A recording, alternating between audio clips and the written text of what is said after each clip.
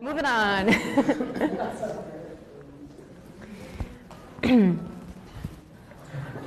Okay, so our next set of objects all come from the Aztec Empire, or as I said before, the Aztec called themselves the Mexica Empire. Okay, so those two terms are synonymous with each other, and the Aztec Empire flourished late. Okay, in what's called the late post-classic period, and between 1345 and 1519. So this is very late. Okay, so this is right, 1519 being the date that the Spaniards arrive in Mexico. Okay. Before I get into the Templo Mayor, I just wanted to mention that the Aztecs themselves were savvy historians and constructors of their own identity.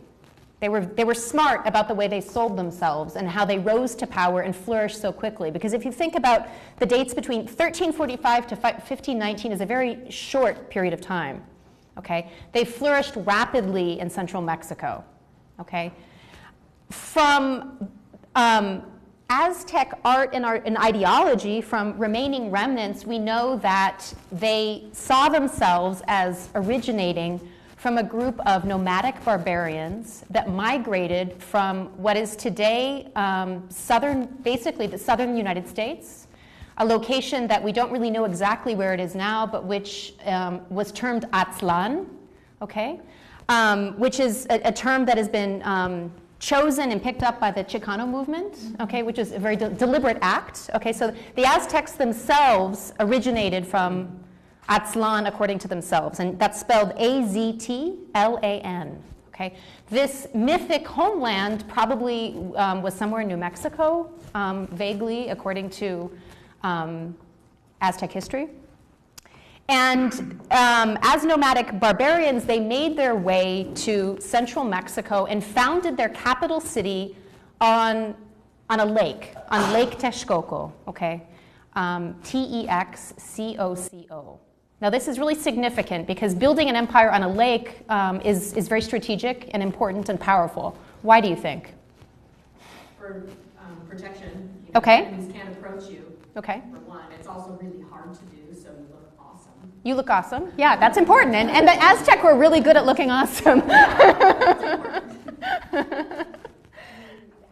lots of potential for transportation. Okay, exactly. Water in the area. Okay. Plains. Okay. Okay, so it's a fertile region. So it ends up being fertile for agriculture and enables the production of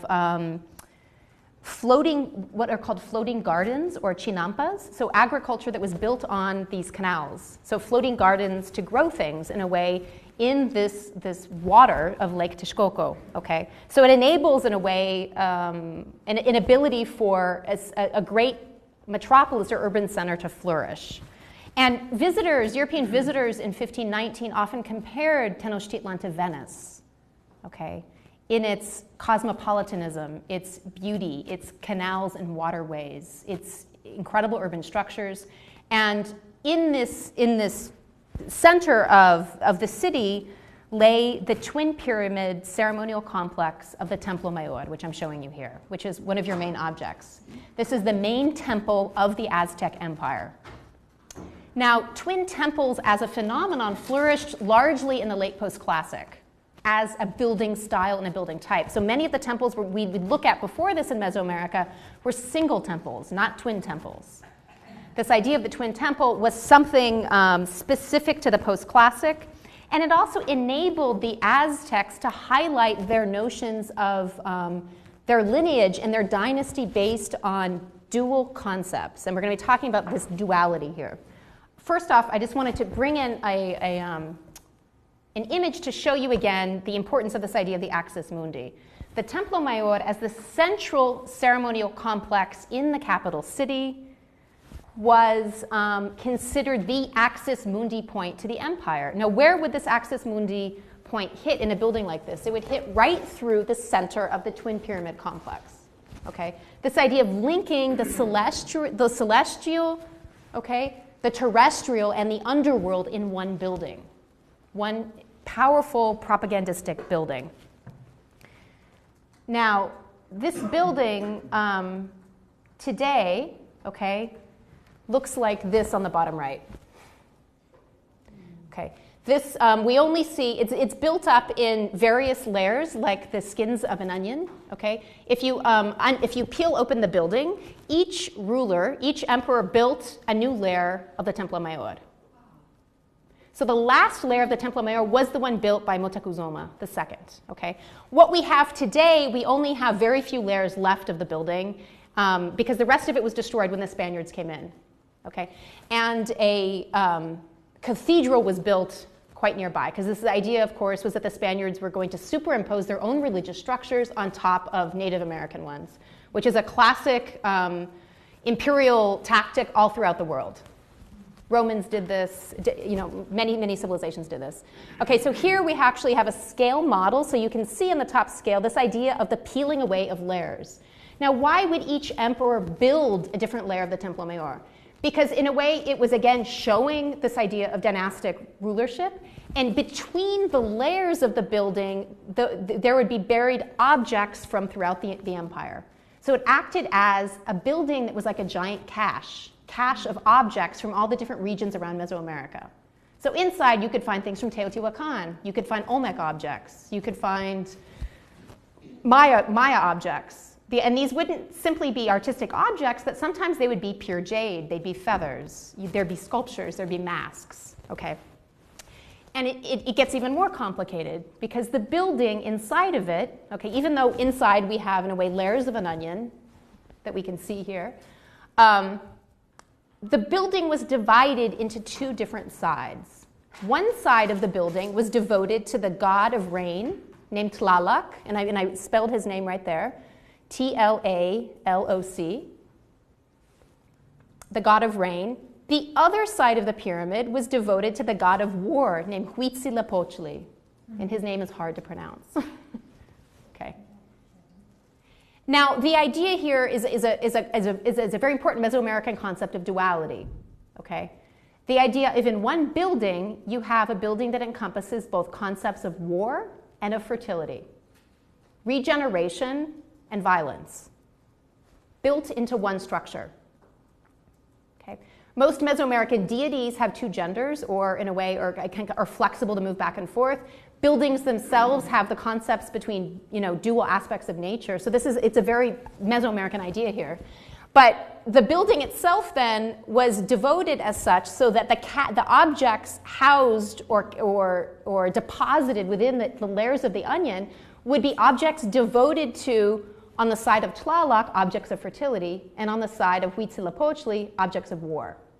Okay, so when archaeologists go into the Templo Mayor to find things, they find things like jade objects on the side of Tlaloc, and they find things like swords, bloodletting objects connected to the side devoted to Huitzilopochtli. Okay, so it's an impressive structure. And okay, again, nobody lived there, right? This is a symbolic building.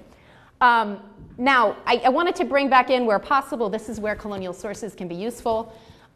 This is a cave scene from a 16th century pictorial manuscript, okay, of what's called a Chicomotztac, which is in the Nahuatl language, a kind of sacred cave.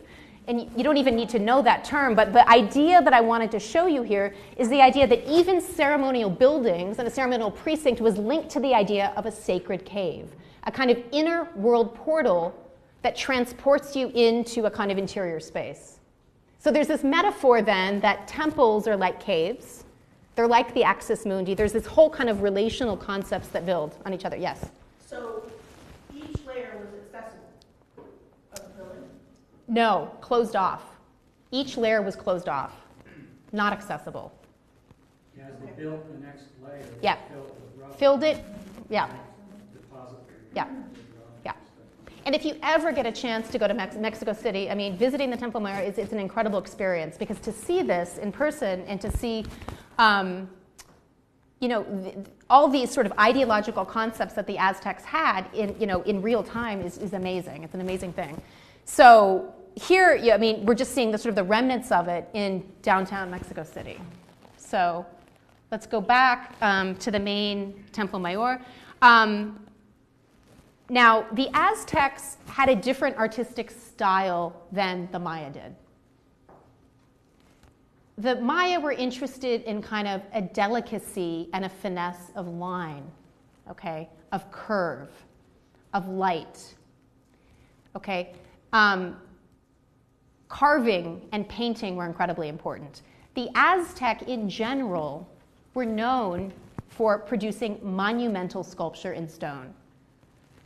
Monumental meaning really monumental, massive. Massive stone sculpture because in a way it had the most impact on a viewing public. Objects that in a way shocked you and stirred you and moved you as a viewer. Okay, so for example, I'm going to jump to this one.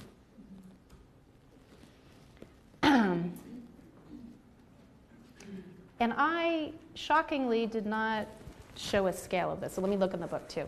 Okay, one of the most important sculptures of the Aztec world that we have today is the Coyolxauhqui stone, which translates to She of the Bells. Now, what was this as a sculpture? What is it depicting, and where was it placed? And I'm going to just see really quick if the book has a...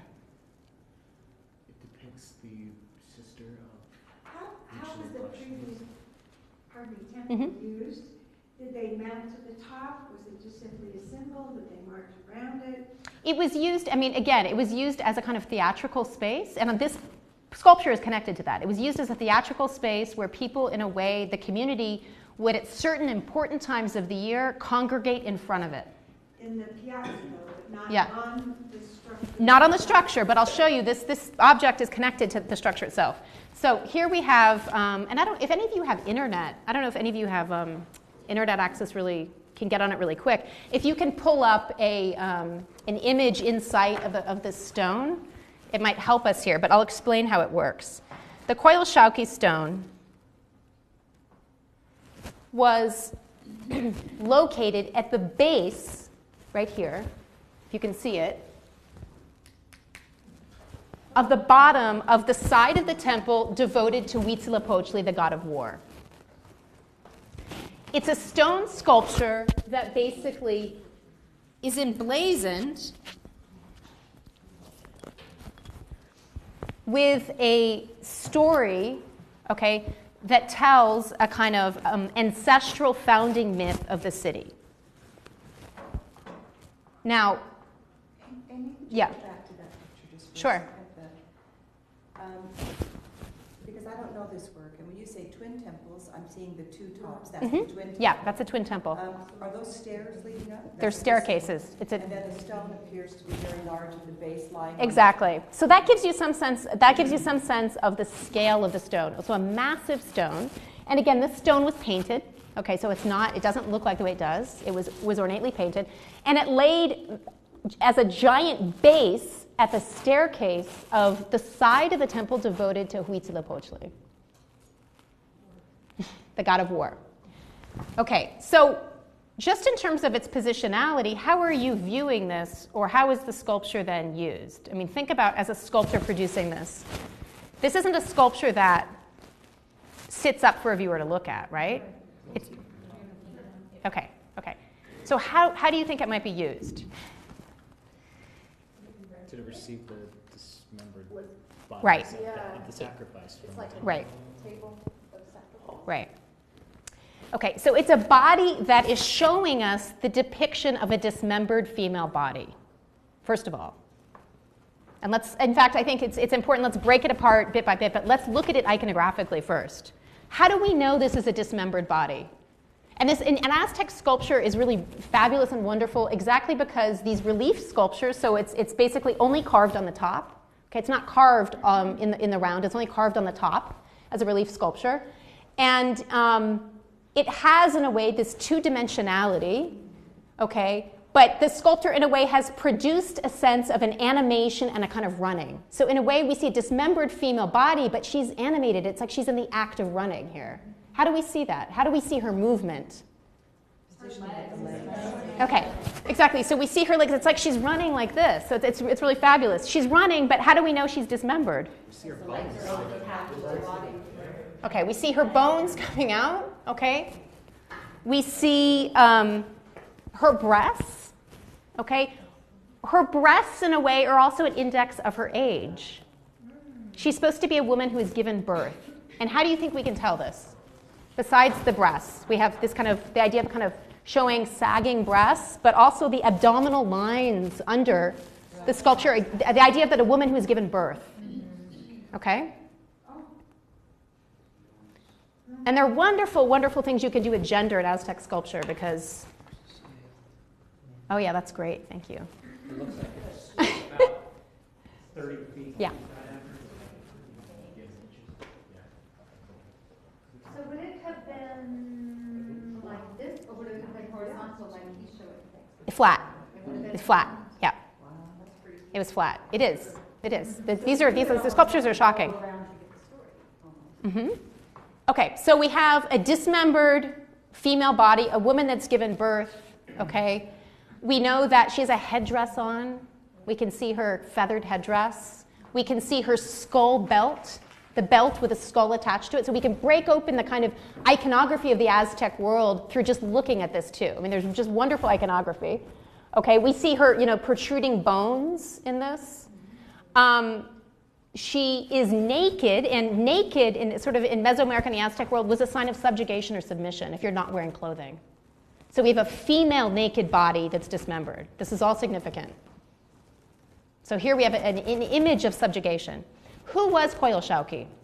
Okay. Do you think? And does anybody know his story? Somebody, was it you that mentioned it? Yeah. The sister Huitzilopochtli. Okay. So what's going, why?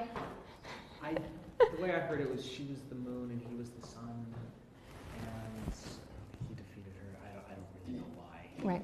Okay.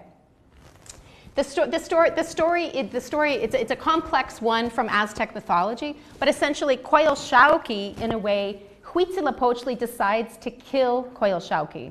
Okay. He does this by throwing her down a temple. The act of throwing her down a temple staircase dismembers her body. Producing a sculpture that, in a way, recreates a kind of heroic mythology of the Aztec Empire is significant here on the main ceremonial precinct. Because, in a way, it inscribes on a building and in stone these idea of these origin myths and the idea of the Aztecs creating a mythology about themselves. Okay? So she's thrown down the Huitzilopochtli side of the temple precinct, and a human body that's thrown down a temple would become dismembered and bloodied, in a way, lay at the base like this. Okay? So it's again also aligning this idea of a kind of violence with a state ideology, which is oftentimes why the Aztec get classed or stereotyped as being an incredibly violent culture, but these are in a way propagandistic tactics. Okay, this is not about a kind of everyday life. We're talking about propaganda here, state propaganda, and this is an important thing to distinguish. Okay, this is a way of a kind of control and power. Does that have anything to do with why they're so steep? Yeah, well, yeah. And the idea of building the most vertical structure you can. So a kind of verticality, it's like building a skyscraper. You don't want to build a skyscraper that's small. You want ultimate verticality, right, to do that. Okay, so she is, okay, so she's depicted in the round, she's depicted in movement, she's in relief, and we have the idea of a kind of subjugated woman inscribed on the main temple. Now, Aztec sculpture, and this is made of volcanic stone, to give some sense of the materiality. But the scale of this image is phenomenal. And it's not just the Coyolxauhqui stone, but most sculpture that we have is produced on a kind of monumental level. We do have small portable sculptures from the Aztec world as well, but not from the imperial center. Okay, so the Aztecs were an empire, so there are a lot of peripheral regions of the empire that produced other kinds of art. Less monumental art because it wasn't used in the same way as it was in the capital city. So it's also an important thing to recognize. Okay. So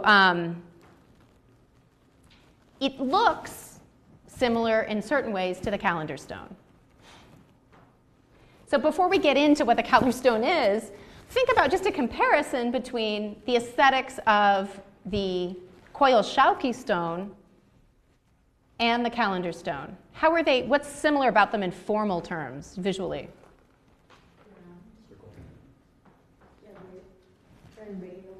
Mm-hmm.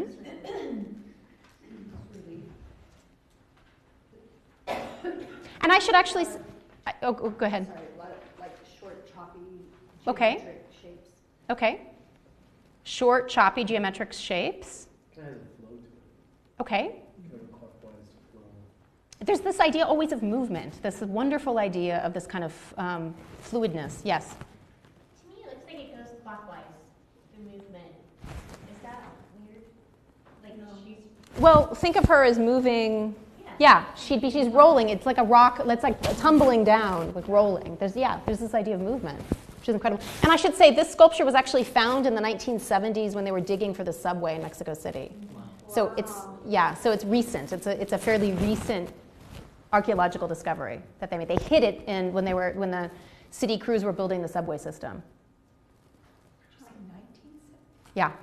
So it was not in the proximity of the temple anymore? It was actually dislocated. It wasn't right next to the thing. But you have to, one of the things that you have to think about with the fall of the Aztec Empire is when the Spaniards came in and they were ransacking things.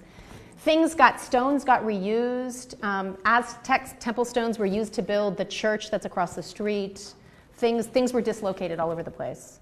So, and much of it was buried. Because the idea was the Spaniards wanted to bury sculpture as quickly as possible to get it out of sight so that the population wouldn't see it, right? Because it was it had too much of an impact. It was too much of a retention of the culture, right? Okay, so the sunstone, or the calendar stone, and it alternately has two different names here, was actually discovered in the 18th century. And it was placed in various locations. Actually, the life of this particular sculpture is fascinating in itself because it was actually moved to the University in Mexico City and it was used as a sculpture for the students to look at. It had various manifestations and various lives before it ended up in a museum. But it was also discovered in the 18th century, dislocated from its sites of origin. Okay, so we don't know exactly where it stood. Though there's a wonderful book by Mary Ellen Miller, who's the author of this book here, that just came out a few years ago from the Getty. The book is only on the sunstone and the importance of this object. Because this is probably the most important object, one of the most important objects in the history of Mexico.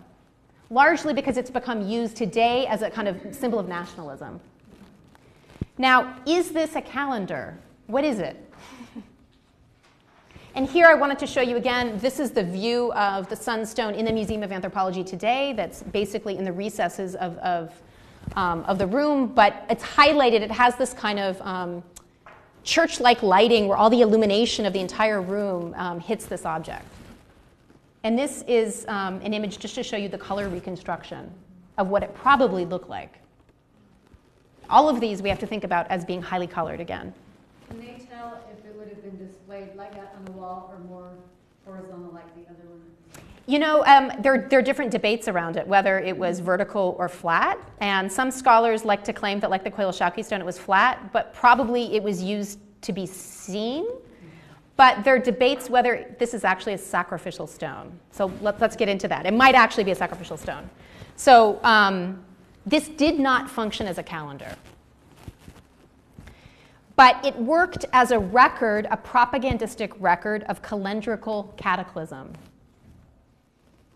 And it represents the Aztec cosmic scheme of the world. So essentially what it is it's like a solar diadem. Okay? It's showing us, in a way, the kind of cosmic system of the Aztec world. And at the center of this, we have what's called the day sign. Okay, there are different day signs in the Aztec calendar. The day sign at the center of this is something called Ollin, O-L-L-I-N, which also means movement. You said the day sign? Mm-hmm. D-A-Y? D-A-Y. They're different. Every day is connected to a different sign in the Aztec calendar. And this is, again, where things get really, really, really complicated. In a way too complicated to get into for this because it's a whole universe to just understand concepts of time in the Aztec world and the Maya world. But suffice it to say, the center of this is the day sign called Olin, okay? O-L-L-I-N. And I can actually send you guys some recent articles just on the calendar stone. If we can maybe we can set up a Dropbox folder, because this I think there's wonderful literature on it, and it's very, very interesting. Okay, so let's look at the color reconstruction here. So essentially, in the Aztec or Mesoamerican system of time, there are 20-day names, okay? And here what we're actually seeing is the idea of different day signs that are being emblazoned on this stone sculpture, framed by the center, the idea of movement. Say that again, please. Okay, we have 20 day signs. And at the center, we have the sign of movement at the very center of it. And we can see this as this kind of face, this monster mask with an obsidian blade tongue coming out. Obsidian blades were used for sacrifice. They were used to do auto-sacrifice for different parts of the body. So at the very center of the sculpture, we have the idea of sacrifice again. Sacrifice and movement? Yeah.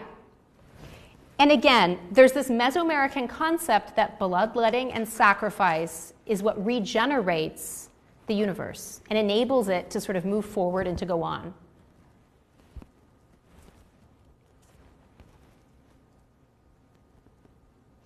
This sunstone is considered a stone commemoration of the 4 previous eras of time, essentially, as a giant piece of iconographic work. Previous eras of time. Is that what the 4? Yeah, and here we can see, okay, and here we can see the division. It's almost like, again, like an axis mundi. We can see the division of this into 4. 1, 2, 3, 4, okay? Which is, and I'm going to jump to this and I'll come back to it, the same as the Codex Mendoza, which is a symbolic rendering on paper of the ceremonial precinct of Tenochtitlan. So like the Templo Mayor, this is another representation of the center of the universe. The symbol, the toponym for Tenochtitlan, which you see here, okay, is the symbol of the eagle on the nopal cactus, okay, which is where the Templo Mayor sits. And here we have the 4 watery causeways. Just like in this stone, we have this idea of the division of the 4, the kind of the 4 parts of the world, and this idea of the kind of the commemoration of previous eras of time. Okay, so what was this? Some scholars claim that this could have been used as another sacrificial stone like the Coyolxauhqui stone.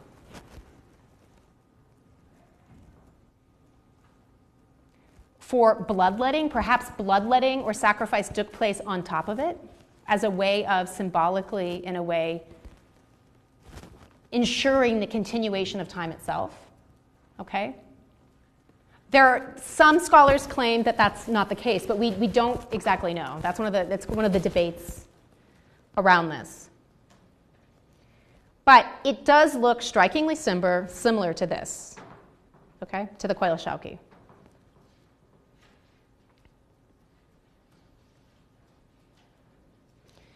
Now, we can jump to this and we can jump back to the sunstone. But the Codex Mendoza here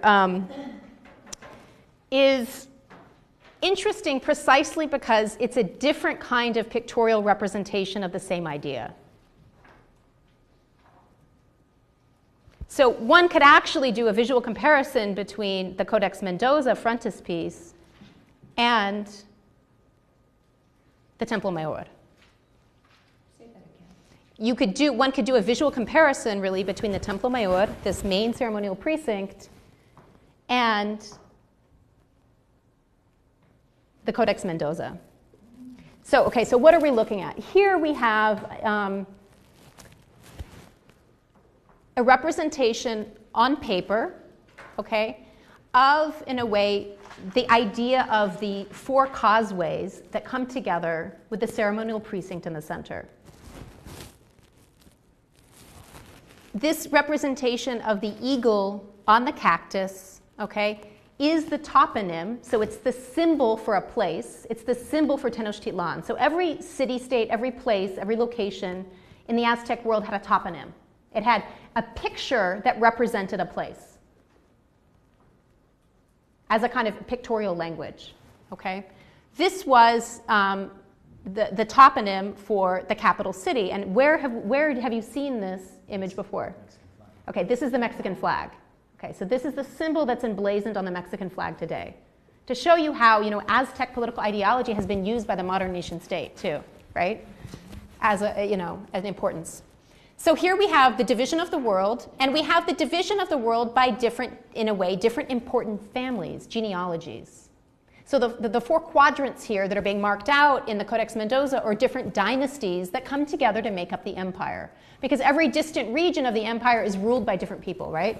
So in a way, it's showing us, in a way, that coming together of the world in one picture. And you can see each figure, okay, has a name. You can see on their cloak, on their tilmatli, which is the cloak, the Aztec name for a cloak, and they have different symbols associated with them as well, okay? Now, the Codex Mendoza was a large, a book. A codex is largely a book. I mean, this is a period term in the 16th century to describe a book. And inside of it were various kinds of pictures that showed us, in a way, or show scholars today, important things about the Aztec world. This was produced by largely by Aztec artists under the tutelage of European friars. So the Europeans are wanting to map out what Right. the Aztecs are. And Exactly. using Aztec artists, and Right. they're trying to make sense of them? Right, absolutely. So it wasn't necessarily Aztecs trying to, now that they've been subjugated, preserve their history. It was more Europeans wanting to Well, understand you're- their Like a culture. handbook? Well, yeah, but you're bringing up an incredibly important point because it's very slippery. Aztec artists are most assuredly trying to map out their universe. But also European artists are instructing them to depict certain things. So who has the agency, right? But certainly Aztec artists are deciding and making choices, artistic choices themselves, and representing their world the way they want to represent it, right? So there's a lot of power, there's a kind of power dynamic involved in this, but it's not one-dimensional. So here we have tribute lists. So this is inside the Codex Mendoza. This is the frontispiece. So this is the image that's most commonly found and that you'll see depicted. But when you get inside of it, you see things like tribute lists. Okay, so what do you think that we're seeing? What can we make out here? Right. This is great. We see Quetzal feathers, we see birds, we see jaguar pelts. Okay, bundles of cloth, which were also used as tribute items. Okay. Jade jewelry at the top. Mm-hmm. But we have also different things. I mean, these are different toponyms for different locations. So you see Metztitlan, which was a region in central Mexico. So certain things came from certain places. So this is the idea of mapping out where things came from, okay, as well. Bolts of cloth at the top, different textiles. And actually the uniforms are basically,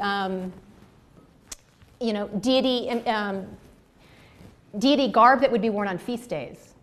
Yes? Script then, is the script in Spanish? It's in Nahuatl and in Spanish, in both. Which is many of the pictorial manuscripts from the 16th century work in both languages. So who are the tributes coming to? I mean, is it historical or is this tribute still coming in? They're still coming in. I mean, what's the interesting thing is that in the 16th century when the Spaniards come in, they basically take over, but the same structures are in place. They have to, in a way. So this would be contemporary. It's not Yep. historical. Right.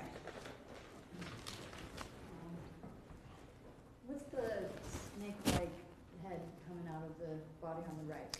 It's probably a serpent headdress, like an indication of a serpent.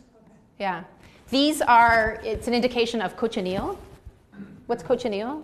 The color red. So the insects that were used to produce the color red that were so important. So it was also an important tribute item, and it became important for the Spanish, who began exporting it to different European countries in the 16th century. So they overtook the tribute, took advantage of it, and expanded it to Europe. So it's a whole economic world that we get to see here of the Aztecs through these pictorial manuscripts that are completely bicultural. Again, and then on the top we see jade beads. I mean, you can see a turtle at the top. Underneath it looks like a coyote. I'm not even sure. You have different things. It looks like, on the top there, it looks like a frog in the water. I'm not quite sure what it is. But in a way, you can study the Codex Mendoza to understand the intricacies of the kind of the economic universe of the 16th century. Yeah. We have a facsimile of the Codex Mendoza. So we might have mentioned the Fahrenheit Library's special collection. Oh, wow. A very fine collection of symbols of Mesoamerican currency. So you can go and see this in facsimile. Fabulous. In our library. Yeah. Yeah, it's a great collection. Yeah. So. That's great. Yeah. And they're incredible. These books are just treasure troves. And very few of them exist from the 16th century, because one of the things the Spaniards did was they decided to burn books as soon as they came in. So we have very few, in a way, remnants of this world. Spaniards in Spain would burn? No, when they came into Mexico City. Oh, Yeah, got no. it. Yeah. Aztec. Yeah. Okay, so here, in a way, this is connected to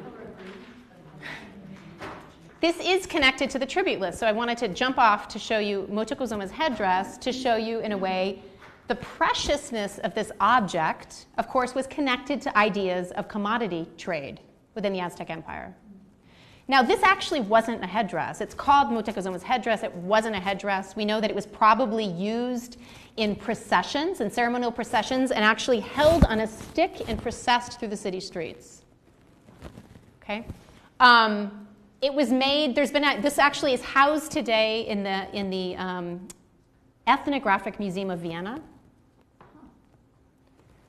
It was given as a gift to Charles V of Spain, okay, and then wound its way to Austria because he was part of the Habsburg Empire, okay?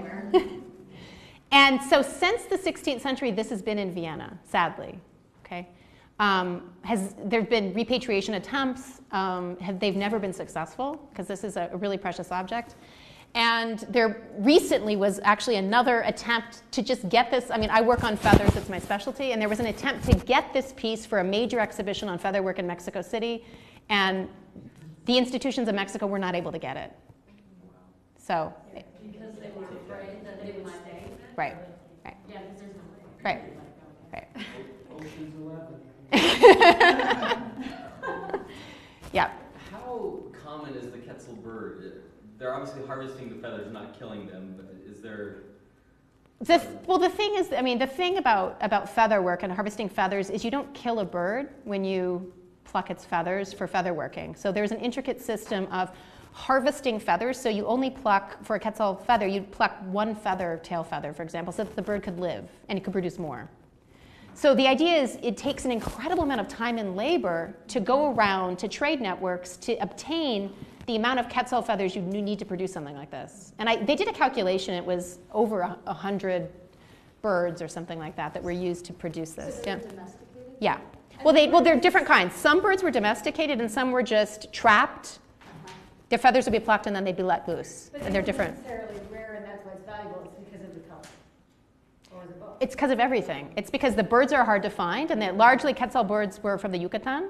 So this is central Mexico. We're talking about the Aztec Empire is central Mexico now. We're in the arid highlands. We're not in an area where Quetzal birds are. So they, in a way, it demanded extensive trade networks, which was a show of tribute and power. And it was an examination of really the color and the preciousness. So here, and we also see, with the design of this, we're using, at this point, we're using precious metals. So it's a colonial object, we know that, okay, because remember we talked about metallurgy.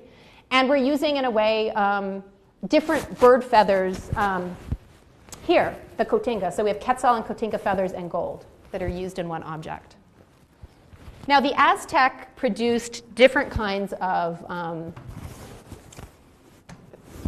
feather work before the conquest, and we know the Maya did extensive feather working as well. We have almost none of it that survives.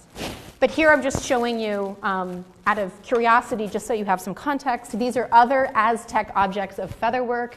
These are shields. They're ceremonial war shields.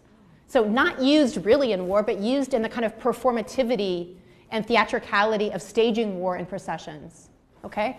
And with these beautiful abstract designs. And here we can see the one on the bottom with a coyote.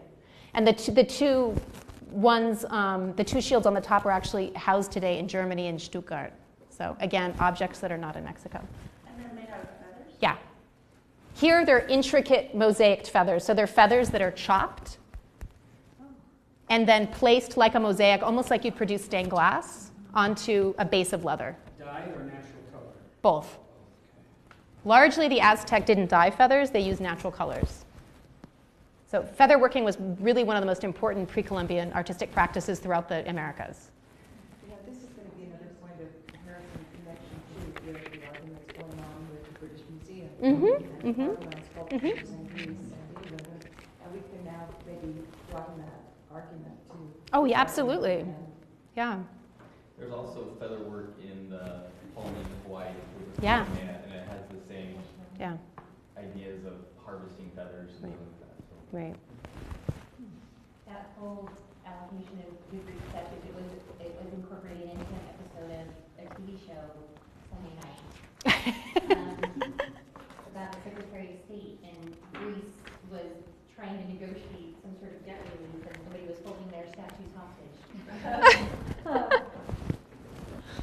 So funny. Okay, so here I'm just showing you what a Quetzal bird looks like to show you the tail feathers. So you get some sense of, okay, what we have 3 or 4 here? So I can take one. Right. You can't exactly. So, and there was a real interest in preserving the life cycle of birds and having an appreciation and understanding of how birds lived. Okay, so that they. Because they're land and sky. Yeah, absolutely. And exactly. They in a way, they are migratory. They in a way traverse the realms of the universe that the human can't necessarily, right?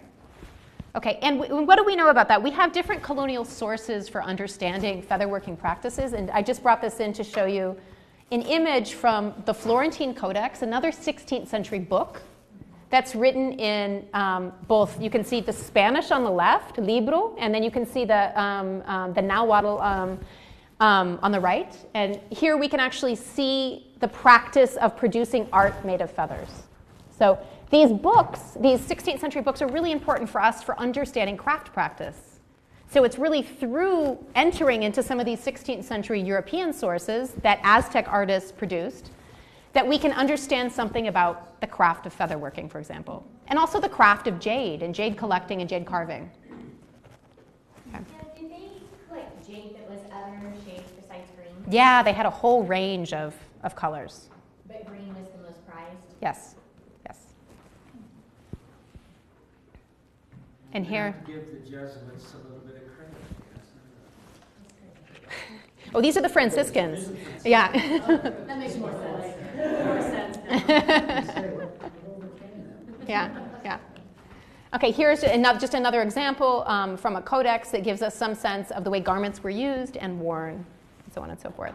And I realized that I skipped over, when you said jade, I skipped over the,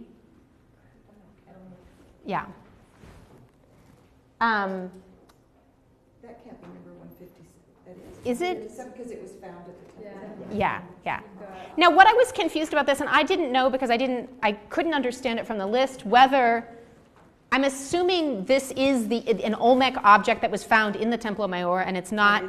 Yeah, it just says Olmec Right. style. Right. Okay. Would have been in the rubble. Right. Earlier. Exactly. So many Olmec objects have been found in the Tlaloc side of the Templo Mayor. So here we have a jadeite mask, and did you have the dimensions on the No. Okay, I'll again put that on the list. I'll find it because this is actually important. A lot of Olmec masks are in American collections, actually. The Dallas Museum of Art has quite a few. I've seen them at LACMA. And they've been found in caches throughout Mesoamerican archaeological sites. But here, this is showing us, again, an Olmec-style mask. The Olmec were considered the mother civilization of Mesoamerica. A culture we know very little about, a culture that is largely talked about in terms of shamanism and this idea of kind of ritual transformations of deities from deity forms into jaguars and back again. It's a culture that, in a way, deserves much more scholarship because there's very little that's known outside of the kind of iconography people have been able to pull from things like these sculptures. Okay? Many of the faces of these masks, like the sculptures, have this kind of particular look that scholars have sometimes claimed that it could be an indication that there was spina bifida in the community. This is one of the kind of arguments. But largely, nobody knows. There hasn't been enough research or evidence to be able to reveal whether it's a stylistic choice or a representation of the community, right? I would tend to think it's a stylistic choice, but it's something that scholars have argued out. But this idea of the kind of the shape of the face, the lips, the eyes. So again, people have used it as an indication, possibly of kind of inbreeding within dynasties that took place within the dynastic structure of the Olmec. But here, this is significant because by choosing to take an Olmec object and put it in the Templo Mayor, what kind of choice is that? Establishing a connection. Okay, it's establishing a connection to what was considered the mother culture, the originary culture of Mesoamerica. So again, it's a kind of power over a kind of geographic domain.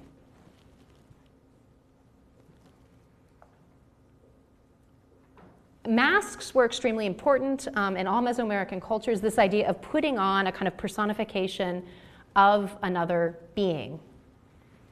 Okay, so that could take the place of a deity mask, or it could take the place of insignia and clothing, where you're basically taking on the skin of another. Okay? Yeah. About the holes where they to string it off? Yeah. Was the V perhaps for hair or strands of something? Or a lot of the Olmec masks have that kind of stylistic choice of a V, and it's thought that those are used as a way, that the holes are used as a way of holding on a mask onto a figure. A lot of these masks weren't for people to wear, but they were for images to wear. So even images wore masks. So if you think about that in art historical terms, it's really interesting, the idea that a representation wears another representation. This idea of you layer skins of identity onto something, right? Been part of the belt. Yeah, and there are masks that are part of belts, just like we've seen different deities that have a skull mask or a monster mask. Masks were used in different parts of the body. They were used as elbow shields around the waist. So there's a great variety of which you sort of place different identities on your personhood. And again, made of a precious material, which would have automatically associated it with Tlaloc, the fertility deity. Okay. And here, again, just showing you another image from the Florentine Codex to show the placing of feathers on a piece of cotton to produce an image. And they're actually mixing a kind of cactus where they'd produce a glue that they used to paste on the feather. So these images are really fabulous. Okay, let's move to the Andes.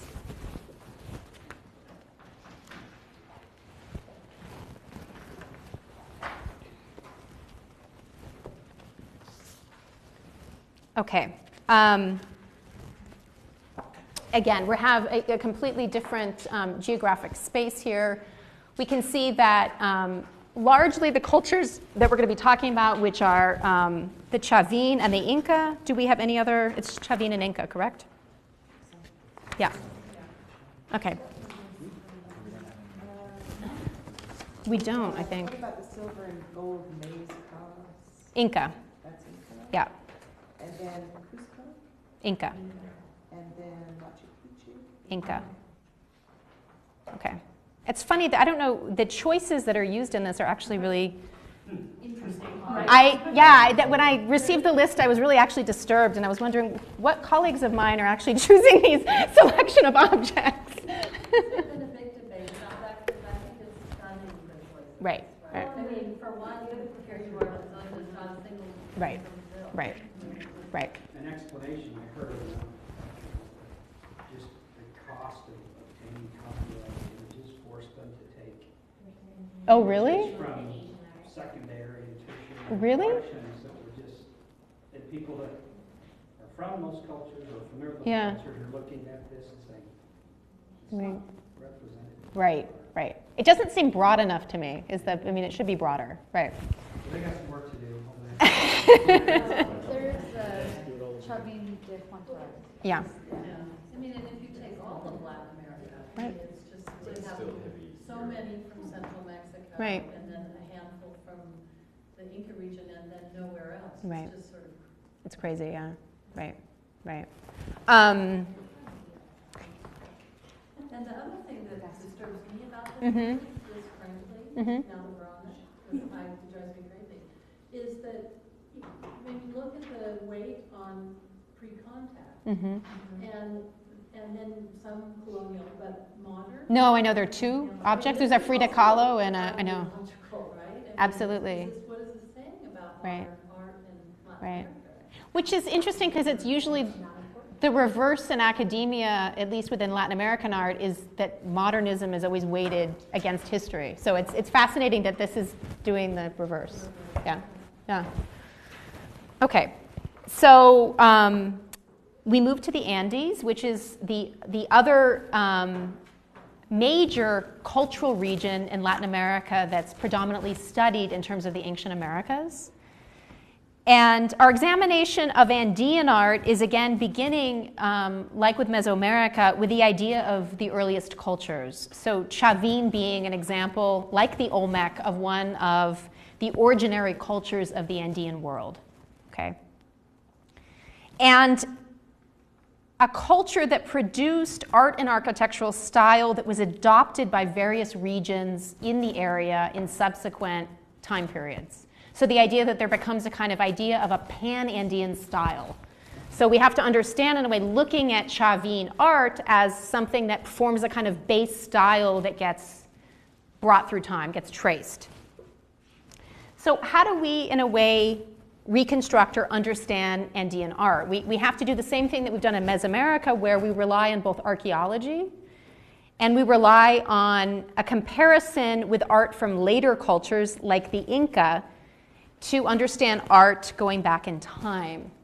And here I just wanted to show us a map of where we'll be talking about. Here is Chavin. Okay, so we can see the Andean range, the giant mountain range that basically encrusts the western portion of South America here. And we can see that, that Chavin is located here, okay? And the cultures of Cusco in the Inca world and Machu Picchu are right here, okay, so to the south. And we can see that this becomes a kind of porous border region today between Bolivia and Peru. Okay. Now, located in the northern area of Peru in the highlands, we have intermountain valleys. So we're talking about regions that are highly mountainous with an extreme difference between wet and dry seasons. And for the site of Chavin, I'll jump here. I actually show you time period divisions here. The impressive site of Chavin that we're going to be talking about lies at 10,333 feet of altitude in the easternmost snowy range of the Cordillera Blanca Mountains. So let's actually go back to the map. So if we look at where Chavin is, we look that it's situated between, in a way, a kind of, we can't see the mountain range in this, but we can see the kind of outline of river valleys as well. Is the idea of a kind of strategic location. Its locale is highly unusual for its access to arts. Okay, we know that architecture flourished okay, in this particular region, and we know that it was a pilgrimage center, an important location of luxury goods from afar. So it became a kind of centrifugal place in a little bit the way that Tenochtitlan did, a kind of location where everything happened there. And it was a disseminator of what we can call an Andean style. The expansion and changes of over 700 years of Chavin illustrate the long-term success of its cults. And we'll talk about the idea of what a cult is and its aesthetics, or its artistic style. So, time period. Oops.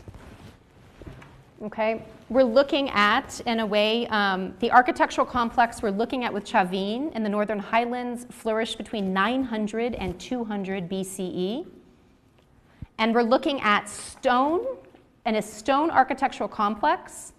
We're looking at a giant stone, or a granite sculpture called the Lanzon, that we're going to be looking at. And we're looking at hammered gold alloy jewelry.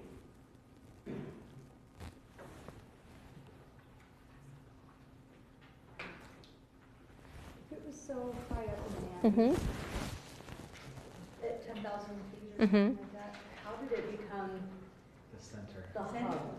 Like, how's, that just seems like so high. I know.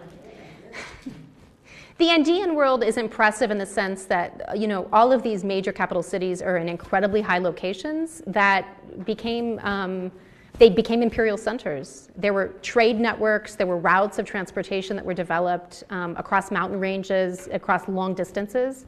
And in a way, it was about utilizing a different kind of geography in a way that is radically different than Mesoamerica. The idea of building on peaks and building in mountain ranges. And according to the article that we read by Carolyn Dean, what's so significant about building in mountains? The Andean world was interested in rocks and the idea of mimicking architectural complexes that mimicked the kind of natural world around them. Okay, so the idea is if you were going to build an architectural complex here in Salt Lake City, you'd build it at the base of this mountain range so that you could replicate, in a way, the mountain range that sits behind it. So this idea of a kind of replication of the natural world, and the idea of sites that are safe and inaccessible from enemies as well.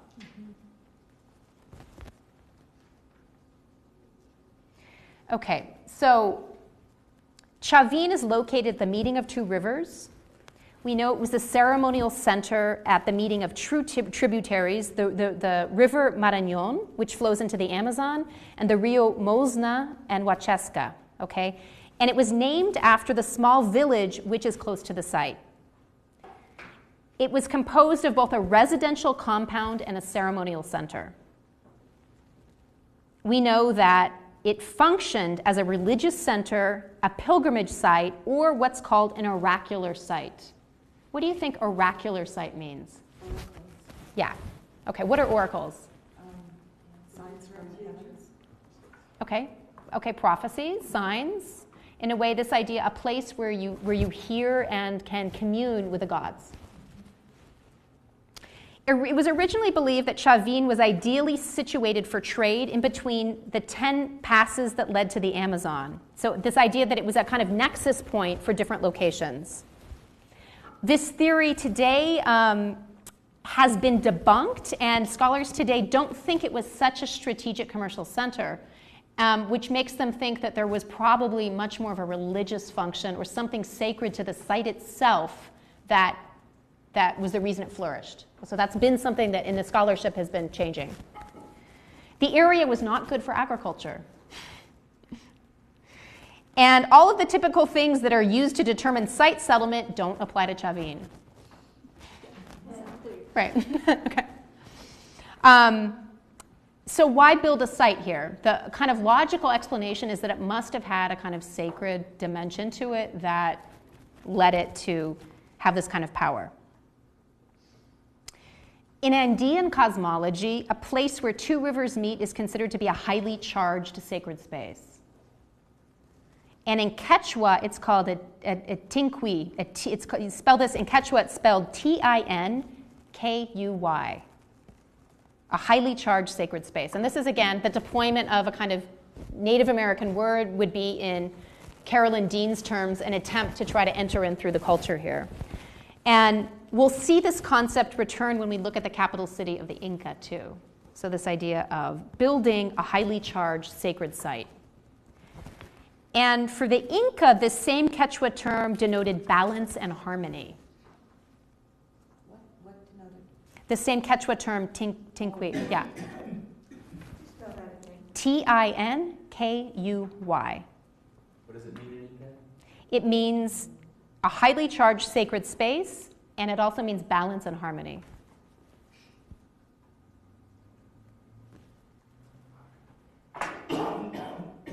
Okay, so here we're looking at the main ceremonial complex. We see the new temple and the old temple this is a reconstruction, so an image of a reconstruction. We know that the monumental building of this temple site happened in 5 major phases. There were 51 renovations. And this building actually, in its totality, so the entire ceremonial complex is often called El Castillo in Spanish, which is what? Anybody know Castillo? Castle, exactly.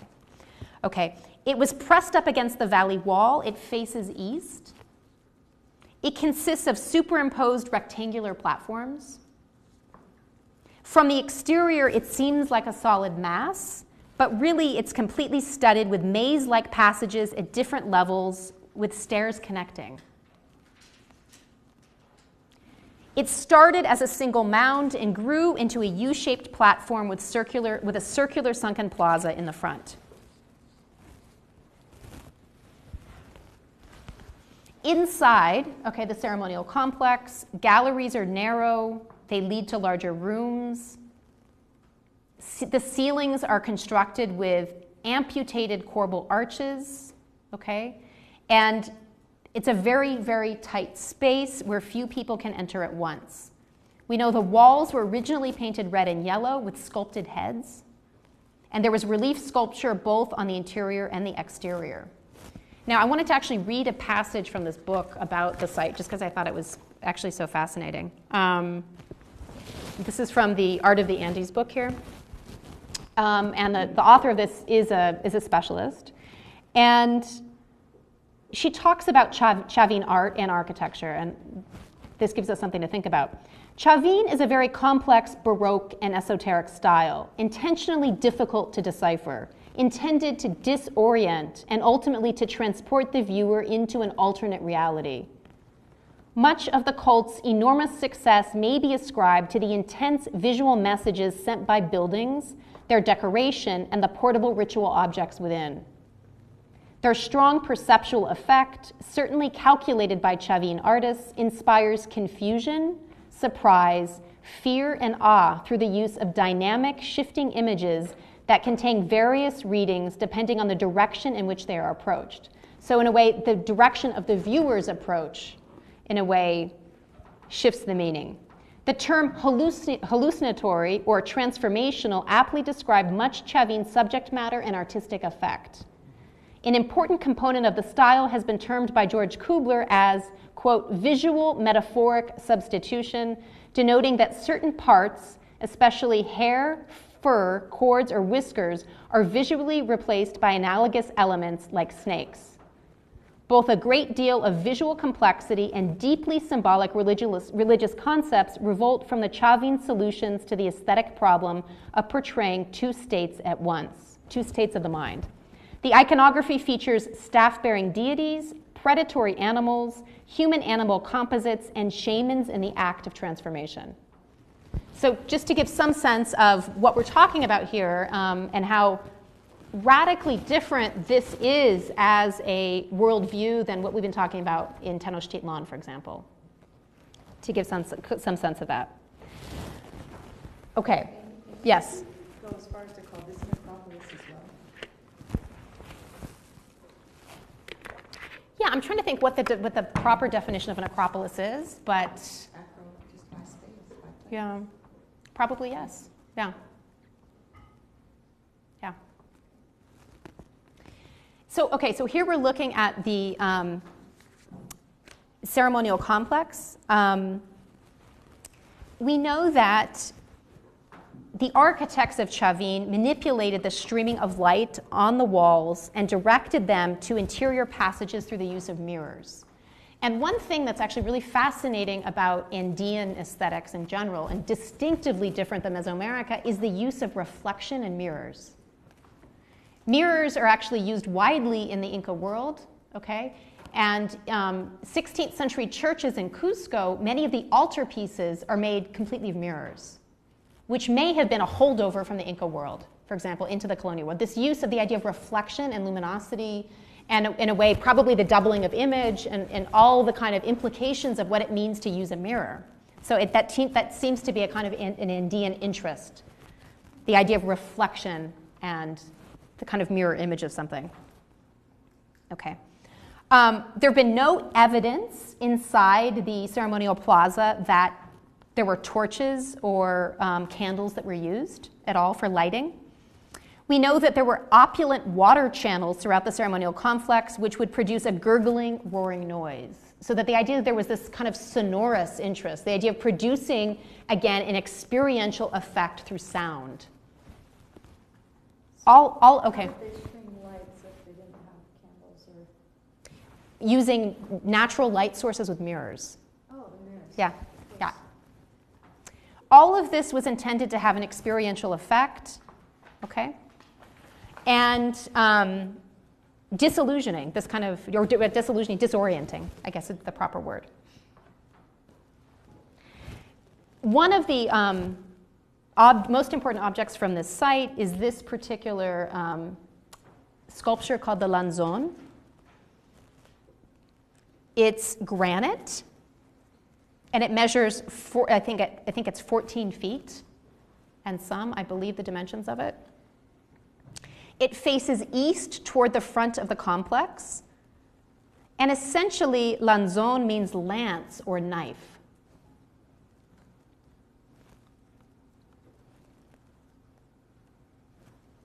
Is the pavement with the recessed parts, is that part of the original theme?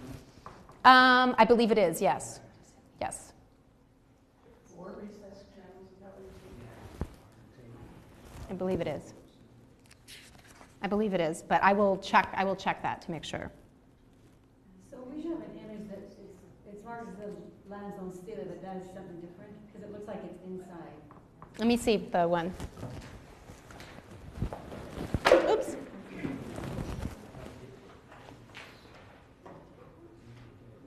Yes, this is a different one. This is a different one. You have a room in our book is Yeah. actually inside. Yeah. One of the passages. Yep.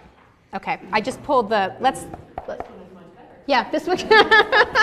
We can actually see this one, but So is that a Lanzon too? this is a Lanzon too, but it's a sculpture and not the stela. So I didn't bring in a picture of the stela, but we can talk about exactly what it is, for example, and how it flourished. So it's embedded in the one that you're looking at. It's embedded in the floor and the ceiling, correct? Yep. And the temple was, as far as I know, built around the Lanzon image. So the idea is that the whole temple complex was built around this as an oracular sculpture. A shrine that encapsulates it, and it functions in a certain way. I'm going to use the same term. It functions as an axis mundi, okay, to join various levels of the cosmos. In a certain way, just like we can think of with the Templo Mayor, or we can think of even in the Maya world, like particular kinds of trees called ceiba trees are also axis mundi points as well, even in the contemporary world today. You know, this is going to be another connection Yeah. for us with things like the stupa at Sanchi. Those works also have axis connections to the universe. So. Yeah.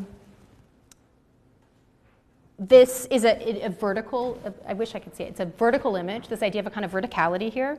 And there's a braided motif from top to bottom, visually emphasizing the connection between the realms. Okay. And it's thought that this is considered an image of a smiling God. And we can see that here with this. Not the right image, but in a way it's a different manifestation of the same iconography, the same oracular figure here. And it's the idea of an animal-human composite, a supernatural being. So again, we have a sculpture of a supernatural being, and in this way, it's reminiscent of a lot of Olmec art, okay, which is the originary culture of Mesoamerica, where a lot of these figures and masks are of supernatural beings as well. With the mouth, we have a thick band with a curled up, snarling look. We can see that with the kind of mouth with the fang that's coming out, okay? The idea of a kind of feline nose, eyes that are pendant with round pupils at top, ears with pendant ear spools. And they can, I'm hoping it's the same with this one there, but here we see the ear spools, okay, the fang, the idea of this kind of aggressive supernatural force. The eyebrow and hair are snakes, the kind of swirling snake motifs. The top projection and skirt, we have the idea, there's the idea of split faces. Actually, I'd love to see if we can see it with this one. You can't see anything. I'll get a line drawing. I'll get a line drawing of that for you. You can add it to the list. It's on the list. Okay, great. Oh, good. So that we can see, in a way, the split faces. Now, the small room that was constructed above this, okay, inside the ceremonial precinct, would have fit a person. A person could fit inside and talk to the statue. The statue probably had an oracular function, and there's evidence of similar objects functioning like this in the Inca world in the 16th century. So again, this idea that we have a kind of pan-Andean religiosity that we can begin to trace here. Again, one of the ways that we can use terms like this, like Andean, because we have cultural concepts that endure over time and space. The art object was an object of veneration, and it's different from what we've seen thus far in that it represents the being of veneration. It's an object that is the being of veneration. And we also know that it was a channel for libations.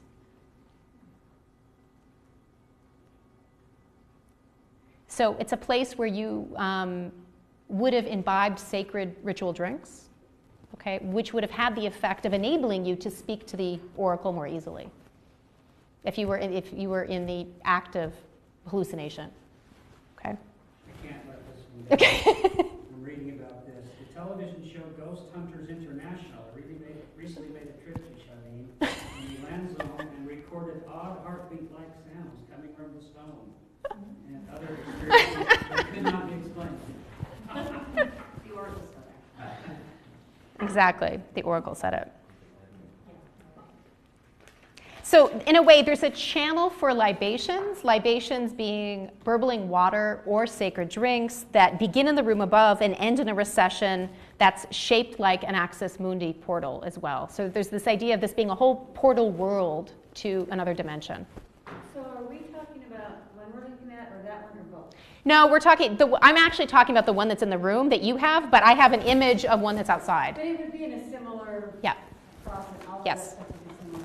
Yes. So it's like a stream? Yes. Like coming from up down, Yes. and then you would drink from it? Yes. And you would be in a niche above the sculpture. And in a way, you have to think about this as kind of a restricted access. So we're not talking about a sculpture where there's a huge public around it. We're talking about a sculpture that you interact with individually. And any of them not priestesses, people? Well, it's thought that important people would be able to speak to the oracle. I doubt that the common person would have had access to speak to the Do we Lenzon. have the idea of priests and priestesses? Yes. So, Yeah. So we're talking, again, stratified societies. All of these objects, in a way, the interaction with them would have been for a privileged few, no doubt. I'm just finally connecting it to the Yeah. different worlds. And the priestesses and the liquids and the hallucinations. Yeah.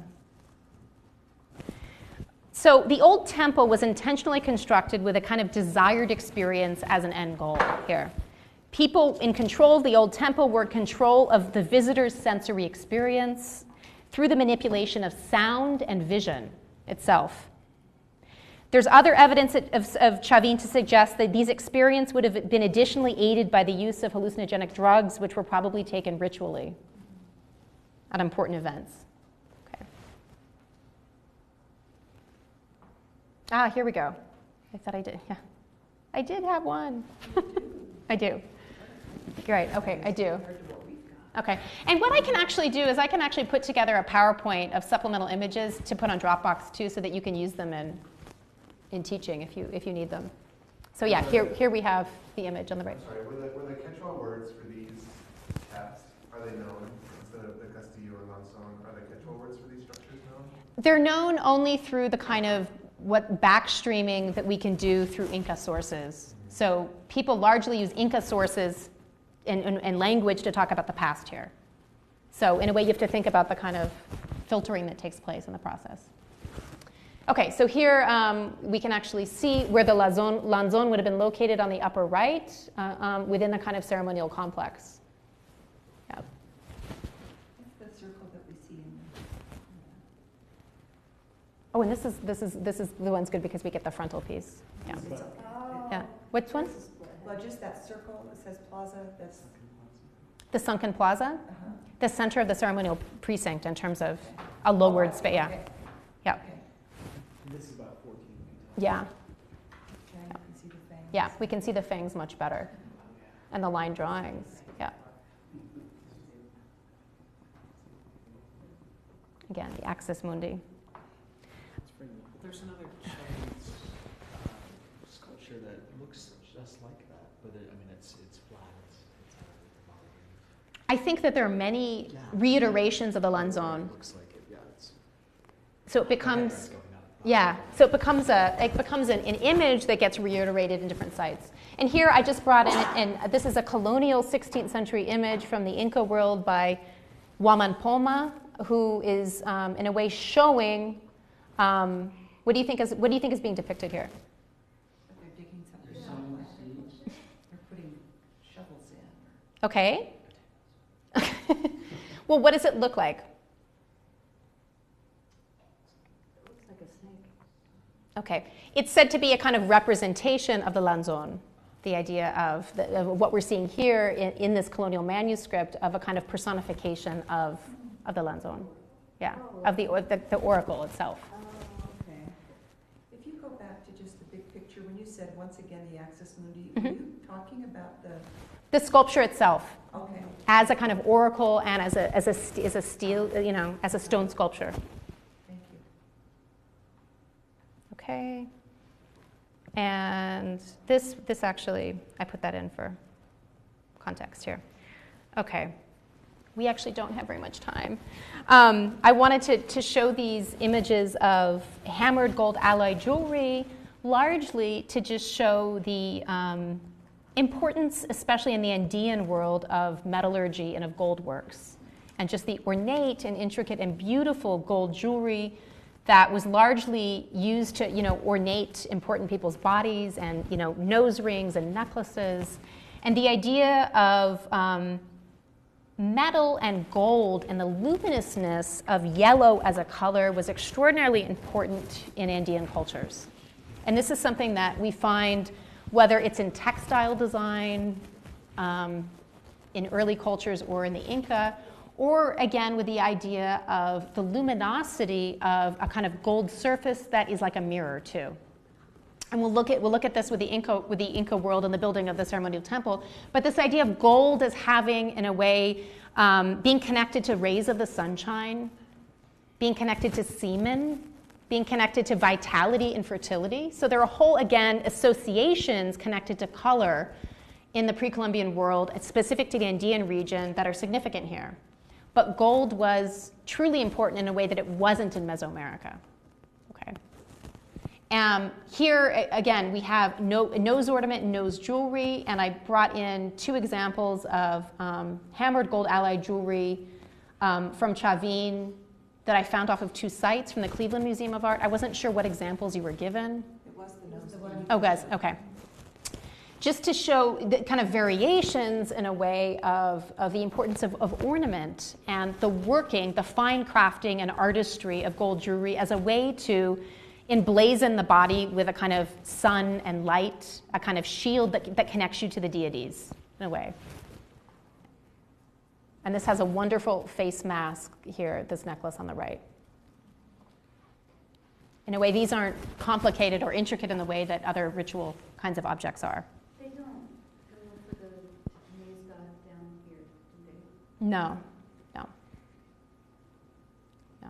And these are Chavin images. So we have the idea of these kind of supernatural beings, which are part of the iconography of Chavin. We can see maize, issues of corn and other agricultural deities. We'll see that more in the Inca world. And later. Do we see any burial sites that have these sorts of objects in them? Yes. Okay. Yeah, lots of it. Yeah. I want to quickly move, since we only have 15 minutes, to the Inca world so that we can get through the rest of this. Here I'm showing you, in a way, the central ceremonial precinct of the Coricancha, okay, which is, like the Templo Mayor, the central ceremonial precinct of the Inca Empire. And the Inca, again, were established at the very contemporaneous with the Aztec at the end of the pre-Columbian period and the beginning of the 16th century, before Pizarro came in. And here we have the remnants of the wall of the central building where the Spaniards adopted their main religious, Catholic Church on top of when they came in. Now, today we have the main temple and the church superimposed on each other, which is distinctly different than we have in Mexico City. Okay, here we have this. And we have to imagine a great deal about what the Coricancha looked like. These walls are built of intricate stonework. Now, we learned through the Carolyn Dean reading the importance of stone. Okay? These stone walls were constructed without any mortar between them. Okay, so Inca masons were so adept and so skillful in architecture and building with stone that they created seamless niches and building patterns between stones that you couldn't even get a needle between them. Okay? And this was all done through natural carving. So here we can see the sort of remnants of the wall of the Coricancha. And in Quechua, you'll see different spellings in studies of the Inca world where sometimes a Q is used and sometimes a K is used. Now the Q is when authors are choosing to use a Quechua style of writing the name, okay? And the K is when it's a kind of modern usage of terminology, okay? So I'm choosing to use Coricancha with a Q here. So what was this central building and what exactly did it house inside? Like the Templo Mayor, this was considered a kind of axis mundi point in the Inca Empire, okay? It was located in, we can go back to the map here of,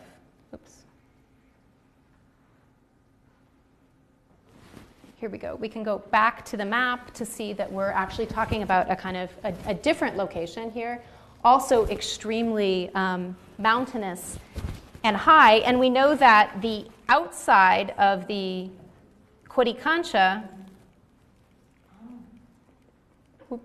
was probably, scholars think it was probably emblazoned with gold shields on the outside of it. So it would have shone like it would have had a kind of glimmer, like an luminosity like the sun, a kind of hammered gold exterior. Yeah.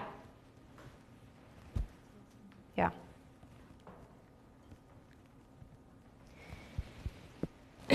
Now there's an idea that again, this is a kind of a ceremonial center that is symbolic, okay, and would have been used only for ceremonial purposes, okay? And inside of it, and here we can actually see some of the different, this gives us a sense of some of the external walls of it with the church that's predominantly on top of it. But the idea, again, that you're building in the landscape to mimic the kind of natural world behind you. So many of Inca sites are designed to mimic, the architecture is designed to mimic the natural landscape behind it, which we have here.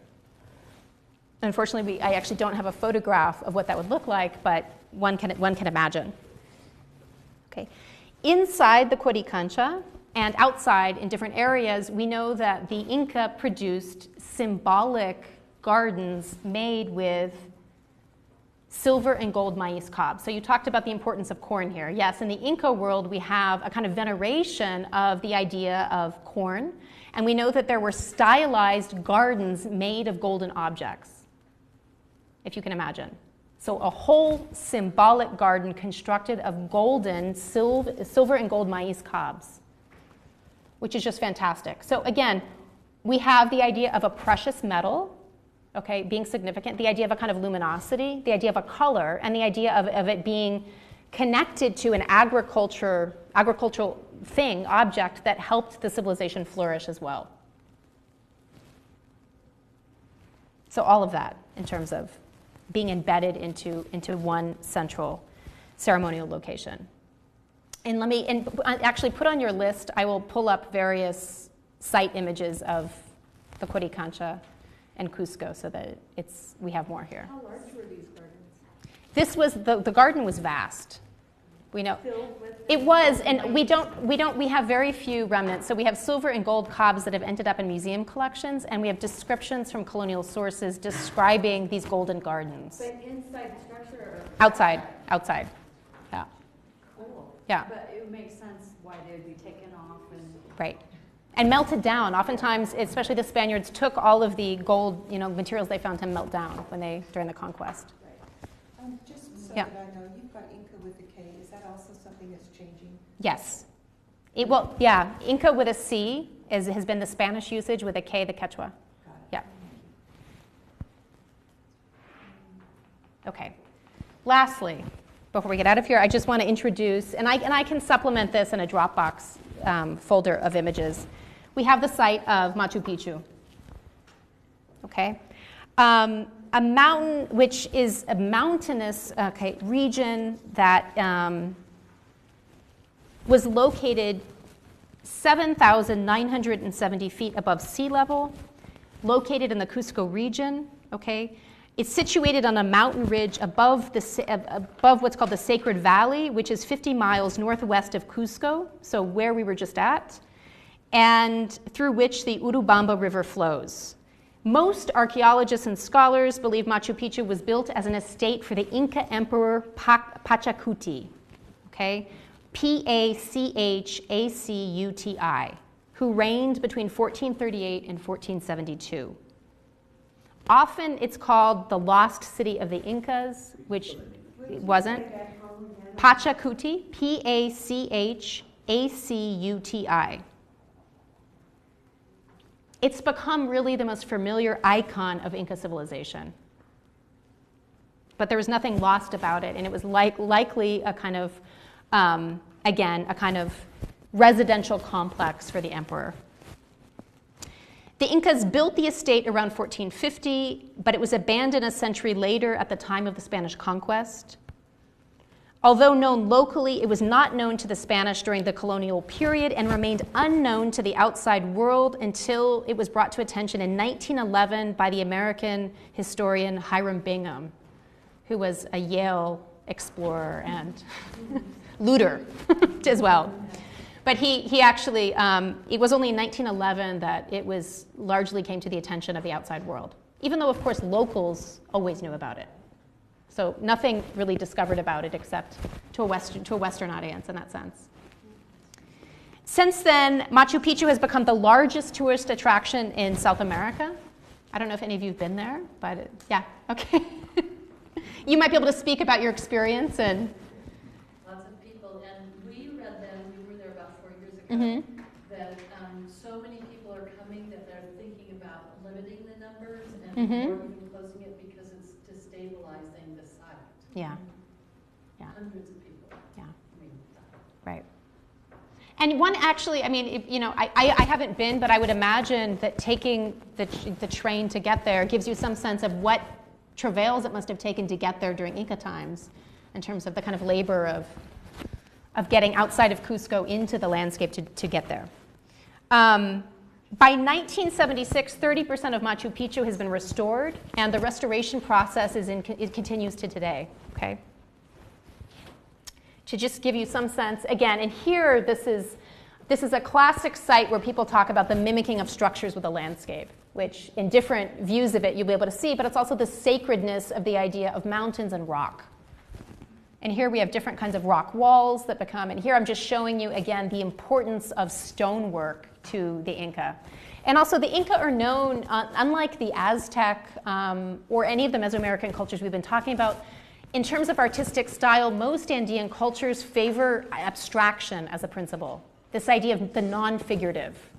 Abstract designs, geometric designs, things that are largely more conceptual than iconographic, okay? Which has been a big debate in pre-Columbian studies. Here I'm just showing you different indications of the monumentality of rock walls. Yeah, and the importance of why Carolyn Dean wrote a book on stones, why stones are so important.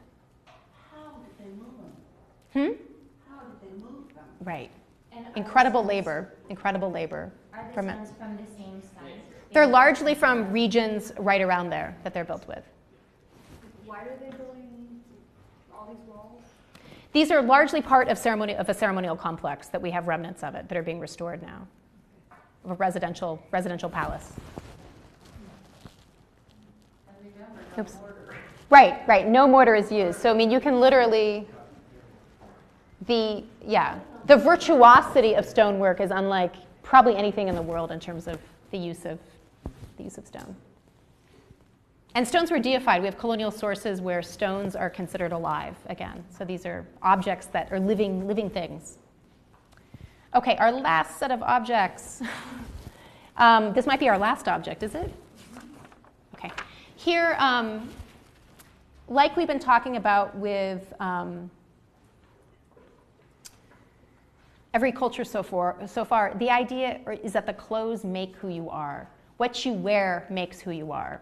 Whether that's the fabric, the attire, the deity impersonation, the jewelry, the things that you put on your body are part of your kind of identification. And here I'm showing you an Inca tunic from 1450 to 1540, made of camelid fiber and cotton, okay? And Is that the same animal that we saw? Yeah. mm-hmm. And well, I show you, I brought in this guy. Here we go. So a camelid would have been similar to it. Yeah. And all, fabrics and textiles are some of the most important kinds of artistic objects coming out of the Andean world and largely being appreciated more and more today by historians and anthropologists. There's a move to understand textiles in a way that there hasn't been in the last few decades. There's really a return to an appreciation of it as a craft that was dominated predominantly by women, okay? And that was extremely important in the tribute system in the Andean world. The idea of producing cloth and producing textiles for people that held different ranks and different hierarchies within the Inca Empire, okay? So depending on who you were and your importance, you had a particular textile design associated with your particular office in life, okay? So there are intricate discussions of the kinds of textiles that different military leaders would wear or people from different regions of the empire, so on and so forth. So they were extremely important. And here I brought in a 16th century quote just to give you some sense of this. The men came out and dressed in garments of fine wool woven with gold. On their necks they brought out some bags, also of elaborately woven wool. The women also came out dressed very richly in cloaks and sashes that they called chumbis, well woven with gold and with fine gold fasteners, large pins and about 2 palms long, which they called topos. And this idea then that in all of colonial images, you really see people being demarcated out by the patterns on the textiles they are wearing. So it becomes a way of identifying who you are and your kind of rank, right?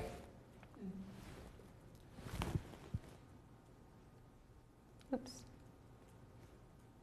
And here I'm actually showing the importance of textiles and weaving in the Peruvian Andes is something that is charted out actually in Huaman Poma's chronicle. This is a 16th century Spanish chronicle produced with Native American, a Native American, a Quechua artist, who's actually showing us, in a way, a woman working, producing a textile here, and showing us, in a way, the act of what it means to do that. And there was a special class of women who produced textiles. Okay, so there's a whole class of, and it was extremely important. And we know that there are burials and bundles that are solely textiles that have been found by anthropologists across the region. Okay, I will. We can put on the list. I actually have a source that breaks down the meaning of each geometric design that I think will be really useful for students to show what they were connected to and what they mean. How do you say that? Al-Tukapu tunic. Yeah. Did the designs indicate gender too? I believe the designs indicated everything, but I'll give you a breakdown of one of the graphs of some of the textile work that's been done, because your whole identity could be broken down by the kinds of geometric designs that you wore, especially within the military. So they're fabulous pieces. They're really intricate, and they're largely absolutely abstract. So again, this idea of the abstraction of knowledge that's completely non-iconographic. We don't have images of animals or people here, right? We have images that are based on patterns and lines that match the kinds of designs we see in architectural complexes as well. So a different aesthetic system is at work. What is the fabric used by African tribes for the canes, and then you have the Elanatsui image that looks like that, or the refuge? Because there's obviously a connection there as well. To Yeah, the kente cloth. yeah. And then one of the works that we have that's modern is Elanatsui work that Yeah. looks like kente Yeah. He does great work. Yeah. And what's interesting is there's a whole movement in fashion design in Peru today to create high fashion that mimics textiles from the Inca Empire.